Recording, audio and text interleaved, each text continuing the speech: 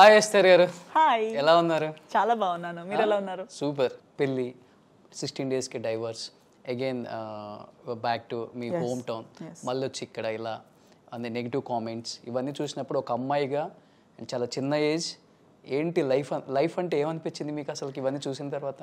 That చిన్నప్పుడు మనం fairy tales చూసి ఏదో అనుకుంటాం కదా, అది లైఫ్ కాదు. That is not life. This is life.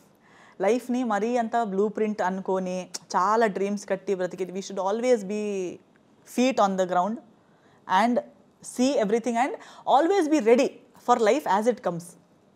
Don't be stuck to a image. ఒక్క దీనికి స్టక్ అవ్వకండి.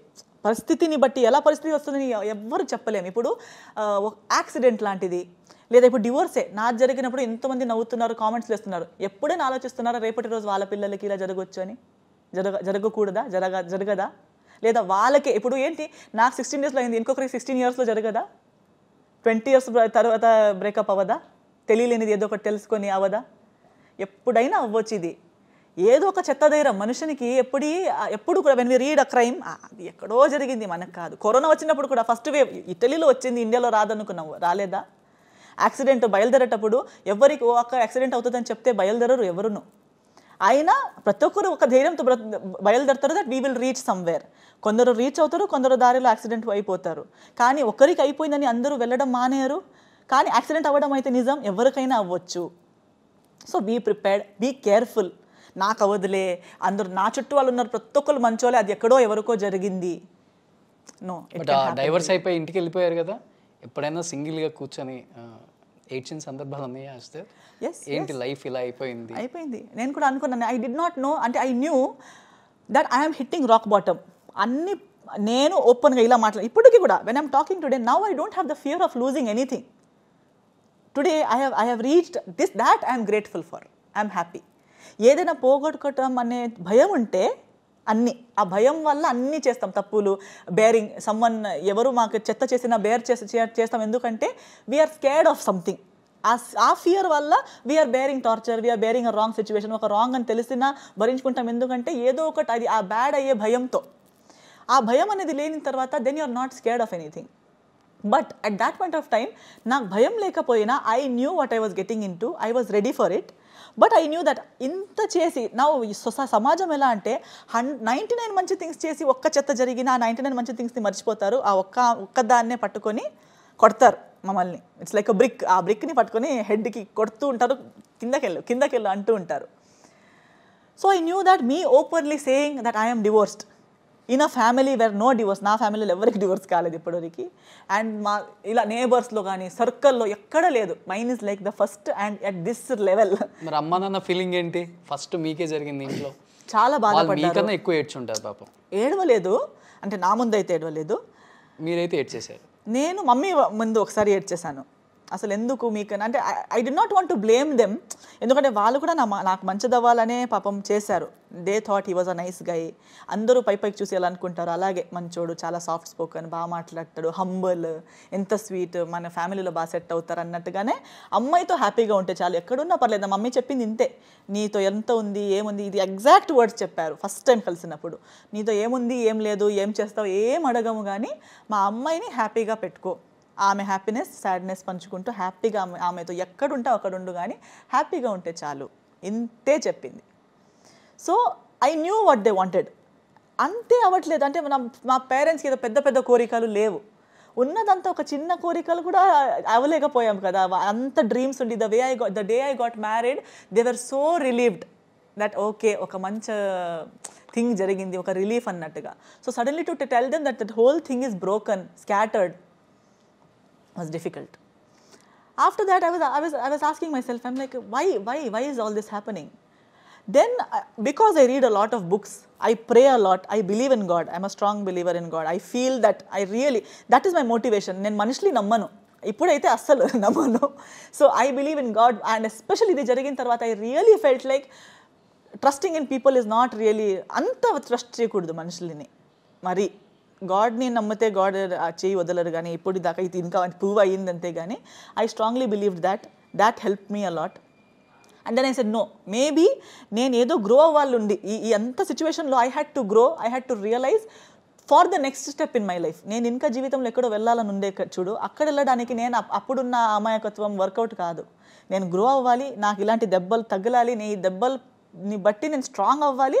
Only then I can go to the next level. Maybe this was that next level. నేను అప్పుడున్న అమ్మాయి ఉంటే ఇలా వచ్చి కూర్చుని మాట్లాడే అమ్మాయియే కాదు. నేను స్ట్రైట్ ఫార్వర్డ్ అవన్నీ అవును, కానీ నాకు ఇంత క్లారిటీ లేకుండే. అంత క్లారిటీ లేనందుకే నేను అప్పుడు ఆ పరిస్థితిలో రీచ్ అయ్యాను. కానీ ఆ పరిస్థితి వల్ల నేను ఈ అమ్మాయి అయ్యాను ఈరోజు. And maybe this is where I had to sit. Maybe this is why God made me so strong. Maybe there is somewhere else I have to go which is more difficult, where I have to be stronger. That's why today I am here. So I started looking at it that way. One day at a time. ఒక్క రోజుకి ఒక్క రోజే. ఈ రోజుని నువ్వు గడిపితే next రోజు. Slowly I started getting stronger. I healed. And at the same time I got this support from my family. నా పేరెంట్స్ కూడా నాకు ఒక్క రోజు నా చేయి వదలలేదు. నాకు ప్రేమించేవారు, నాకు సపోర్ట్ చేసేవారు, ఇండస్ట్రీ పరంగా కానీ మీడియా పరంగా కానీ. వర్క్ ఒక్క రోజు ఆగలేదు. So that kept my mind busy by the grace of God. అందరితో కలిపి వర్క్ ప్లేస్లో ఉన్నప్పుడు నేను చాలా హ్యాపీగా ఉంటాను. I love my work. So I was happy. I had people who kept me happy, who cared for me. So things started, I started cheering up. మంచి థింగ్స్ని చూసి ఎంజాయ్ చేయడం జరిగింది. సో బ్యాడ్ థింగ్స్ని మర్చిపోవడం. All these things, one thing to another, I started growing again. So divorce అయిపోయిన తర్వాత మీరు కానీ Noel కానీ మీరు తనకు పెట్టినా తన మీకు పెట్టిన లాస్ట్ మెసేజ్ అంటే ఏంటి? సో ఎవరిమైనా కోర్టు గురించి అనుకుంటా. కోర్టు గురించి లాస్ట్ అంటే one meeting was in the court, physical, face to face. దాని తర్వాత అది was this thing, Zoom call. ఎందుకంటే లాక్డౌన్ ఉండడం వల్ల జూమ్ కాల్లో సెకండ్ హియరింగ్ జరిగింది. సో అది కోఆర్డినేట్ చేయడం కానీ, అండ్ ఇది files, last files, the day I posted the divorce was the day I received the file. 1st September I received it in my hands. అది చూసేంతవరకు నేను ఇది అనౌన్స్ చేయలేదు. So that coordination and that's all. అది last announcement చేసిన రోజు was the last day.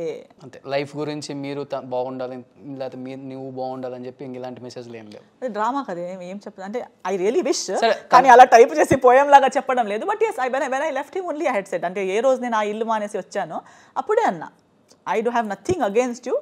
Maybe you will find someone who is exactly like you, who likes your nature. ఇవన్నీ బాగా కుదిరే వాళ్ళు కూడా ఉంటారు కదా, చాలా ఒకేలాగే ఇద్దరు మనుషులు ఉంటే నేచర్ ప్రాబ్లం కాదు, because they same kind are they understand each other. So I definitely wished him well. I said, నీకు I am not the right person for you. You will find someone who is right for you and I hope you do. I wish you do అని చెప్పే వచ్చాను నేను. And ఇప్పుడు also I wish if you find someone like him, well and good. Every person who is in this world deserves to be loved, to find someone they love. ప్రేమ అనేది కావాలి ప్రతి ఒక్కరికి, ప్రతి మనిషికి మాత్రమే కాదు, ప్రతి ఆర్గానిజంకి. I'm an animal lover, so I know even a small bird needs love. So ప్రేమ అనేది ప్రతి ఒక్క కావాలి. అండ్ ఈ పుట్టి ఈ లోకానికి వచ్చిన తర్వాత everybody should get to experience true love. But మీకు డైవర్స్ అయిపోయిన తర్వాత మీకు ఎవరు నచ్చలేదా? ఇంకా నేను అన్నాను కదా, నాకు ఉన్న కొంచెం ట్రస్ట్ కూడా పోయింది. నాకు ఇప్పుడు ట్రస్ట్ చేయడం అబ్బాయిల మీద పూర్తిగా పోయిందా ట్రస్ట్? అబ్బాయిల మీద అని కాదు, అది ఎవరైనా ఇచ్చు కదా. నేను జెండర్ బేసిస్, మంచి వాళ్ళు ఎంతమంది ఉంటారు సొసైటీ. నాకు అబ్బాయిలని మాత్రమే కాదు, now that nature can be in anybody. So now we read, we see, మన మాత్రమే కాదు కదా, ప్రతి ఒక్కరికి ఉంటుంది. So we have seen that in today's time finding trust worthy people is a little difficult. That I have realized, but I have not lost hope on love. I have not lost hope on marriage. But ఈసారి నాకు నిజంగా నాకు హార్ట్ఫుల్గా నాకు thankfully నా పేరెంట్స్కి కూడా ఇవన్నీ జరిగాక, now even they have told me to go look for your partner your self. నీకు నచ్చితే, నీకు అన్నీ సెట్ అయ్యాక, నీకు కరెక్ట్గా అనిపిస్తే, నీ హార్ట్ మైండ్కి కరెక్ట్ అనిపిస్తేనే ముందుకెళ్దాం. ఇప్పుడైతే కంగారు లేదు, ఎవరో ఒకరు కావాలి, ఓ టైం అయిపోతుంది, ఏం లేదమ్మా, నీకు కరెక్ట్గా అనిపిస్తే నువ్వు తీసుకొచ్చిన అబ్బాయితోనే చేద్దాం అన్నారు. అలా అని చెప్పారని నేను వెతకడం స్టార్ట్ చేయలేదు. పెళ్లి చేసుకోవాలి, పిల్లల్ని కనాలి, ఇవన్నీ ఉన్నాయి కదా డ్రీమ్స్. ఎంతమందిని కనాలని ఉంది? ఒక 4-5. ఏంటి పిల్లలు? ఉన్నాలని ఉంది. నాకు చాలా ఇష్టం, నాకు చాలా పిల్లలు అంటే చాలా ఇష్టం. నేను ఒక్క ఆమెనే, నాకు బ్రదర్స్ సిస్టర్స్ లేరు.